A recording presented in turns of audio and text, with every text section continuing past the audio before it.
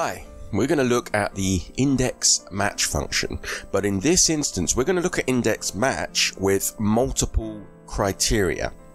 Now, what do I mean by that? Well, if you look at the spreadsheet that we've got in front of us here, I haven't got a unique identifier for each sale. Now, this is a problem. You may have come across this problem before. Ideally, each row or each record should have a unique identifier for it. So Fabulous Bookstore, and each one of those is at record number 1 or record number 2, record number 3, etc. Now, say for instance we haven't got that, there's no way of adding that, but we need to uniquely identify a sale, like the total here. So for this example here, I have Fabulous Bookstore, John Wilson, I have the date here, and I've got the product, so I should get the total. So based on this data here, the total should be £299.50. Now, in order to accomplish this, we're going to have to use what's known as an array formula. Now, if you've not come across array formulas before, I will cover them in other videos. But for this time, just remember Control, Shift and Enter when we enter in an array formula. And basically it's a formula that should ordinarily apply to just one row, but in this case it will apply to a whole group of cells. So let's get started, shall we? So I'm just going to click in this box here. Now the first thing I'm going to do is just zoom in a little bit so you can actually see.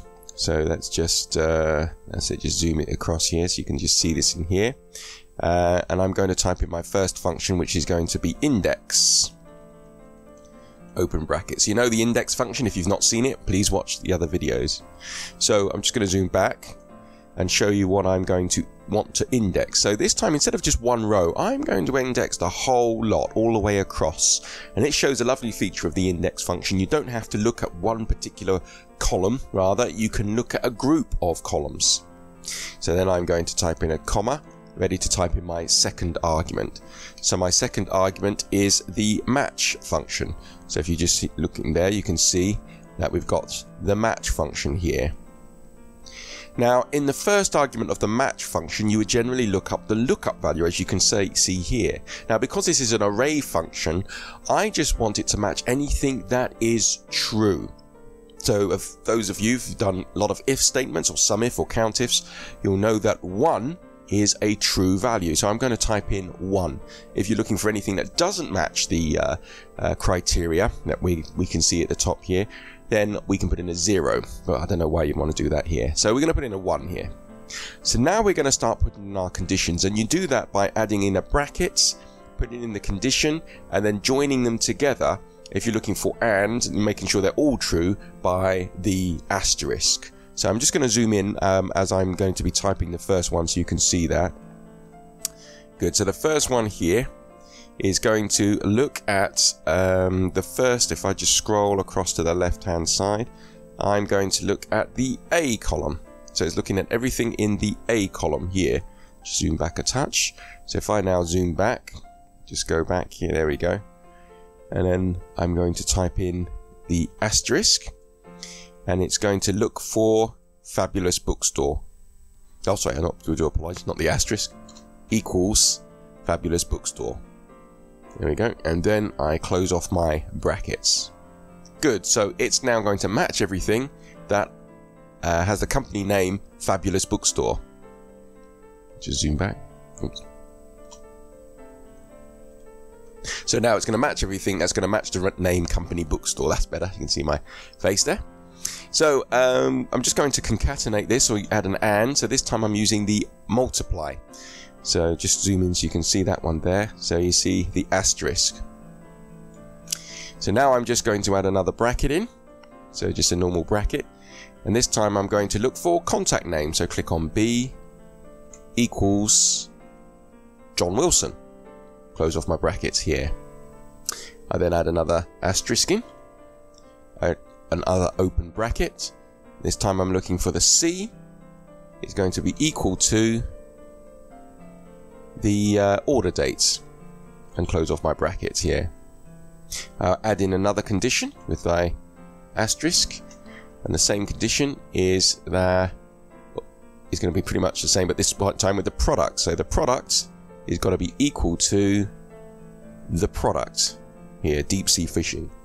Close off the brackets. So far so good. So I'm going to trace a comma in, and the last argument it's asking me is, do I want to see less than, greater than, or an exact match? Well, I want this to be an exact match. I'm going to type in 0 and close off my brackets, which closes off the arguments there and closes off the match function. So now, last but not least, I need to tell the index function what column I want to bring back. So if I count my columns, 1, 2, 3, 4, 5, 6, 7, 8, it's the 8th column. So I'm going to type in an 8th in there and then close off the brackets for my index function. So here is where the array function comes in. If I just press enter on its own here, I'll get a not applicable error. However, if I hold down Control, Shift and enter, I then get an array function. If I double click, so you can see how an array function looks. As I go Control Shift and enter again, if you look at the top here, you can see little brackets. Let me just zoom in so you can see there. There we go. So you see at the top here, I've got little brackets, these little braces, and they indicate that I have held down Control Shift and enter and put in an array function. So there we have it. We have our array function, as we can see here in my cell L6. If I double click, you can see at the top, I don't have the brackets there, but holding down Control Shift and enter, I enter it in here, and then I can now see that I have the braces there. So this is important, obviously. These array functions, again, I will cover in more videos, so please subscribe to the channel. Or if you're watching this video on our website, just please come back to our website for future videos. Thank you so much for watching.